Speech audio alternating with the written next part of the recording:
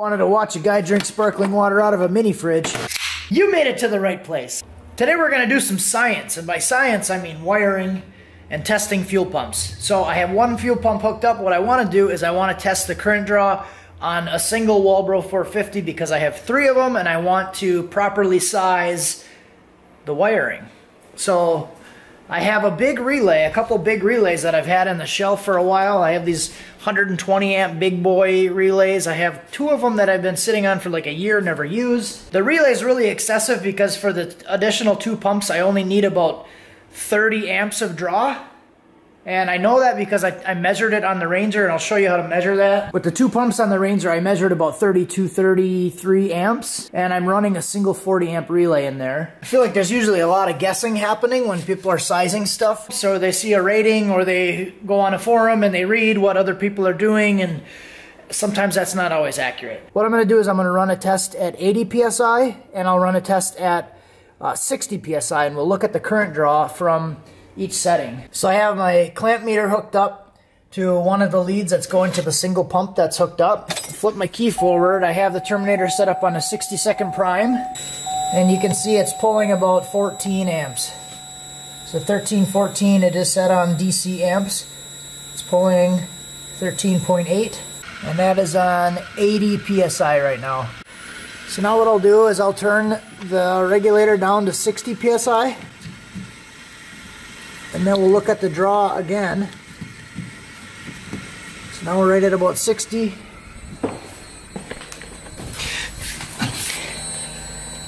And the current draw is at 12.1, 12.0 amps. So this is with the vehicle not running.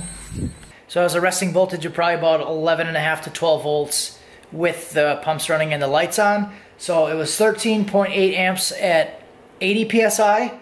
And 12 amps at 60 PSI. So now what I'm going to do is do the same test with the vehicle running, because that's going to be about 14 amps consistently. So it'll increase the voltage, so it will change the current draw.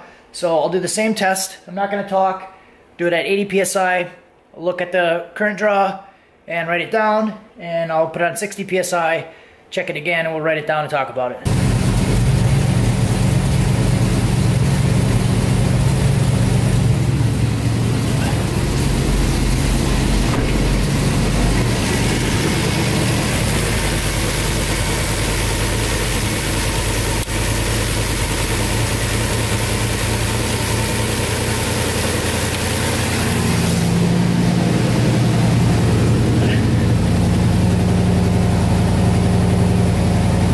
Alright, so interesting result there. Remember when I said I tested it on the Ranger and 2 pumps were pulling about 32 amps when I measured it?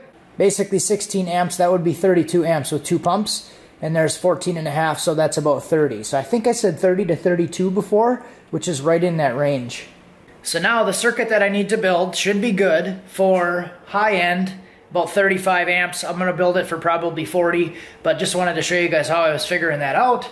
What the Walbros actually run at, because I've heard some other things. I've never actually measured one that runs up to like 35 amps or whatever they're rated at, or whatever people are talking about. So I'll go get some stuff and then we'll start wiring. Alright, so came over to the storage unit, and I know I got baskets of wire in here, so that's kind of why I wanted to come get some wire. I got a whole roll here of 8-gauge wire.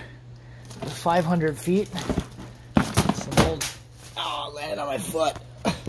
Some old car harness. More 8-gauge. Got a bunch of 0-gauge down here, big stuff. But I'm gonna take some of this red 8-gauge, and I have some of the black 8-gauge at my house already, so that's what I'm gonna use. Okay, so this is the wire that I'm gonna be using. OFC copper. It's good wire.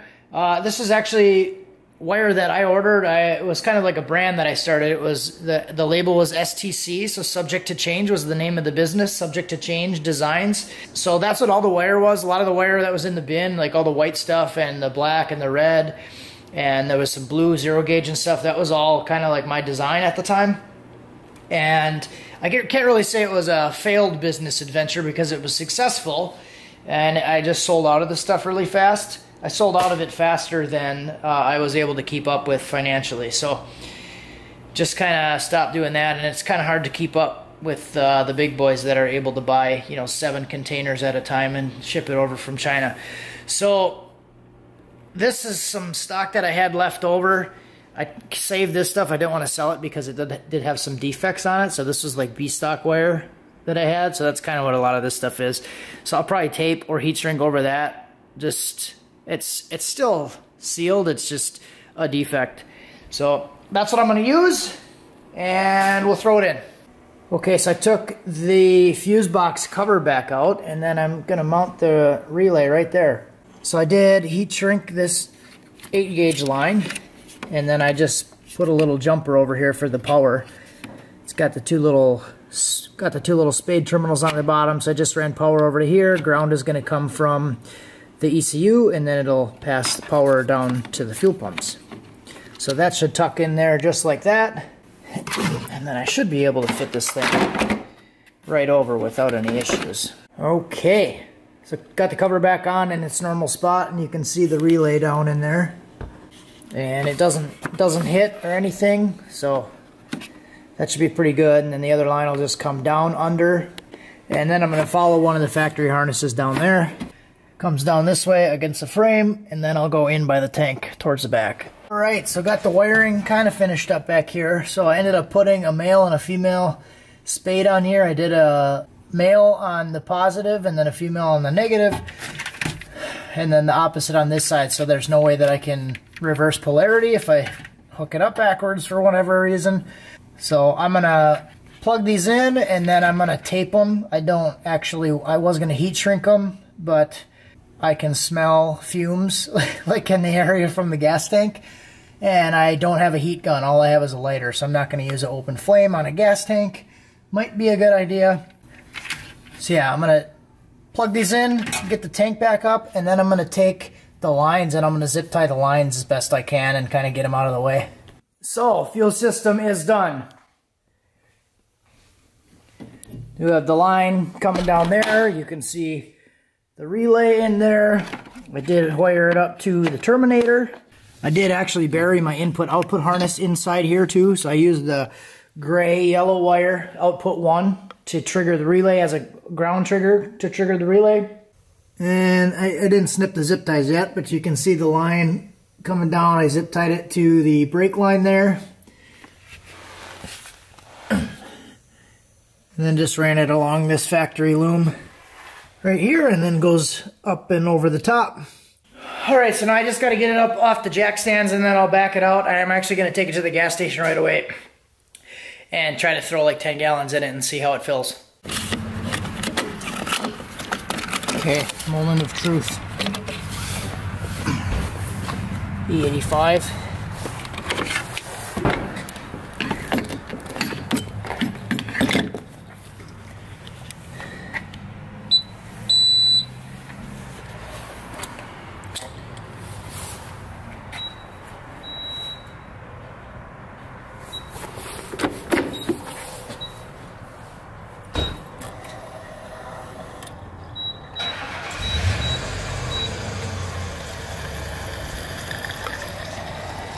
Starting to pump. With the Bank of America Cash Rewards credit card, you can earn 3% cash back on online shopping, making your samples even more rewarding.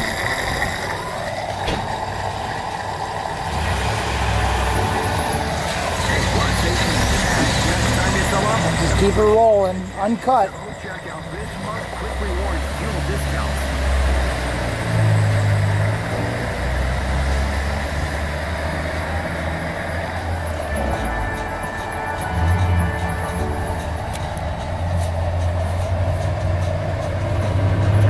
Your daily Jackie Business Briefing from Cheddar. Twitter is reintroducing their verification process for users who have been looking for a way to get that small blue check mark on their profile. Use the blue check. A user must Could take 40 minutes. on the account, as well as work in prominent fields like government, politics, entertainment, sports, news, or other industries. Alright, so everything seems to be working pretty good. I did hear noise while I was driving, so I stopped, and then good thing I did, because one of the harness lines actually shifted and it was touching the front drive shaft. So I don't know if that's the noise that I was hearing, but it definitely was hitting and it just started doing it. So maybe that was the noise. I also didn't realize how noisy a fuel pressure regulator is now that I have it mounted to the firewall. At least I think that's what the noise is. It's like a humming noise and you can hear it right in this section. So I'm guessing it's that because it's hard mounted to the firewall. So maybe I'll get like a rubber grommet or something on there and see if it can quiet it down. But it's actually kind of noisy, like a buzzing, humming sound. What else we got? The fuel system filled fine. You saw it on the video. I'll leave it unedited. It's kind of choppy, but I'll leave it there. I did pump 11 gallons, so $20, 11 gallons, and it took the whole thing fine. I just put the nozzle in and let it run. I only put 11 in because I have to put the other 12 that I have right there in the tank. But yeah, that's just the 5/16 line coming out vented, and then the 3/8 line that I showed in the last video. So I might try to cap that other 5/16 line because right now it's just open, so I might try to cap it, and then if it still vents fine, it should be good. But it didn't hiccup at all, so I'm guessing it should be fine. So that's all I have to say, guys. Thanks for watching. Have a good one.